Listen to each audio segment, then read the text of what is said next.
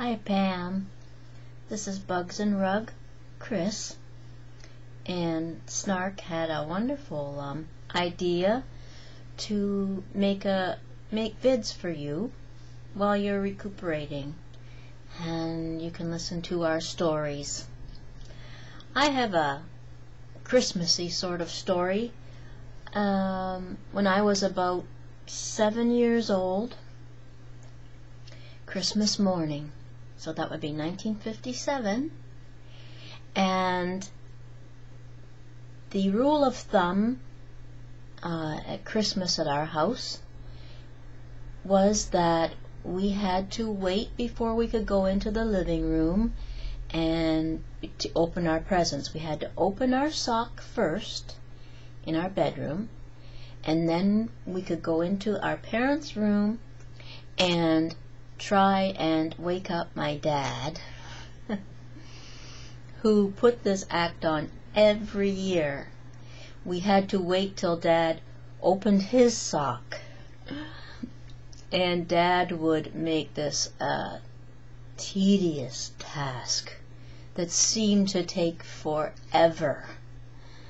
And he would go one item at a time and inspect it thoroughly. If he got an apple, he would see how shiny it was. If there was an orange in his sock, he'd have to smell the orange, feel the texture, and comment on this orange for like 5 minutes. And it went on like this for every single item in his sock, till we were just, my sister and I were just ready to bounce off the walls to get to the presents in the living room. I sure missed that. It really bugged me back then when I was a child, but oh man, if I could relive one of those Christmas mornings again.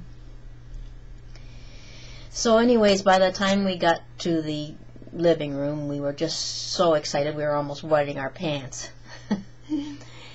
And this one Christmas morning, I couldn't believe what Santa had left me. I had wanted so much a little card table and chairs for my bedroom so that I could sit and color and whatever, do my cutouts. Remember the old cutouts? I talked about that before. Anyway, there was this beautiful little folding card table and chairs, and presents from Mom and Dad were on top of this table. And after all the presents were opened off of the top of my little table, it revealed that the top of the table was vinyl, and so that you could wash it off. And it had all the nursery rhyme characters painted on it, like Jack and Jill and Old Mother Hubbard, and all the different nursery rhymes were around the outside of this vinyl topping. And the metal of the chairs were painted bright shiny red, and the legs of the folding table were red as well, and the trim was the red metal. And I just love this table and chair set.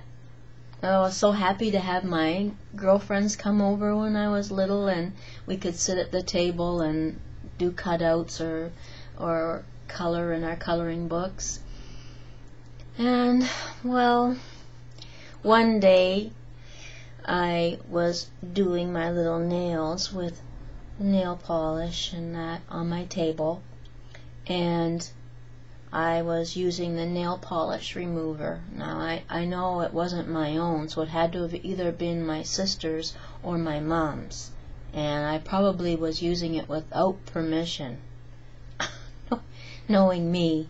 But I accidentally tipped over the nail polish remover onto my good little table.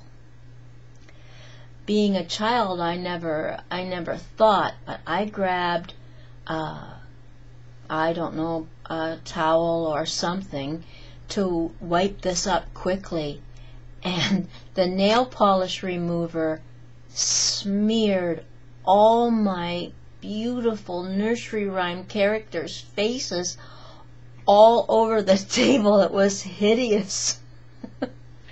There was no way I could fix it.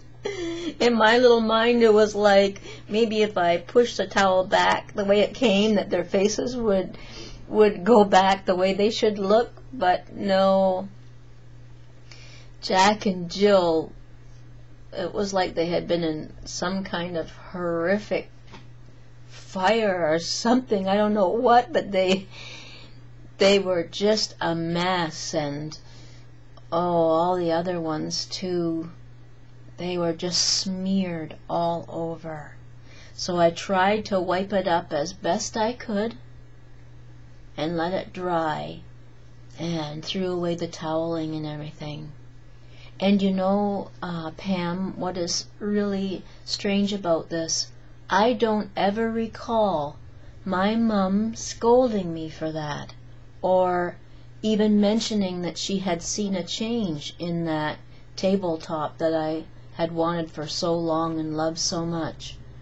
And it was so obvious, she must have seen it. Naturally, I tried to cover it with, you think that, no, Mom's never going to, I tried to cover it with my coloring books and that, and dolls and things, set them around so she couldn't see, but naturally she must have seen it.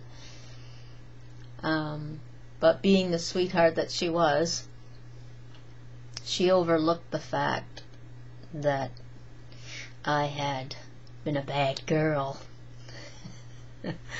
So that's just a little story I wanted to share with you, and I hope it brought a smile. And I just want you to get well soon. We miss you. Miss all your messages. And take your time to recoup. Have a wonderful Christmas, and we all love you. Talk to you soon.